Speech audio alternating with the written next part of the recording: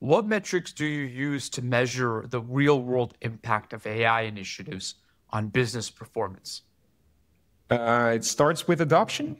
If nobody's using the solution, then it also doesn't matter how smart your new AI solution is. So we look at active users, frequency, how quickly people incorporate it into their daily routines, and after that, we look more at the business outcomes, the actual outcomes behind those workflows, cycle time reductions, or customer or employee satisfaction, error reductions, or uplift in productivity or employee yield. And based off those metrics, you can also go into the financials, right? Like cost reduction or increased revenue, your capacity, all those more financial business outcomes. But it's going in steps.